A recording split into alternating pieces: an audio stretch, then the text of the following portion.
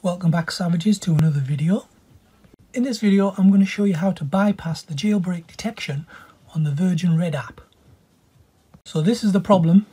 You've got the Virgin Red app installed, you click it to open it and you get a message from Virgin just telling you basically it's running a jailbreak and we're not going to let you in and it's ready to log you out.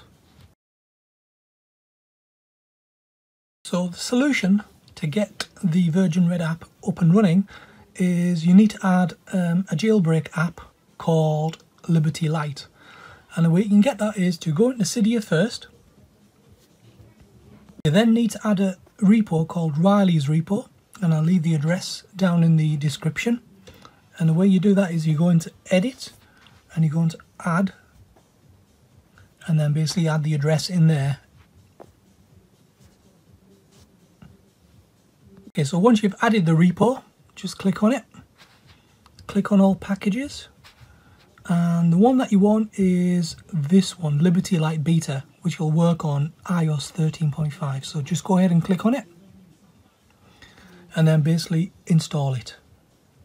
Okay, so once you've installed it, go into settings, find the Liberty Lite app, and what you want to do is enable Liberty just by moving the notch to the right. Then all you do is click on the block jailbreak detection tab and that'll give you a list of all the apps on your phone. Just scroll through the list until you find the Virgin Red app and just slide it to the right. And this is what it looks like when you've slid it to the right. So the moment of truth, let's give it a try and see if it works. So the moment of truth, let's give it a try. And bingo, you're good to go.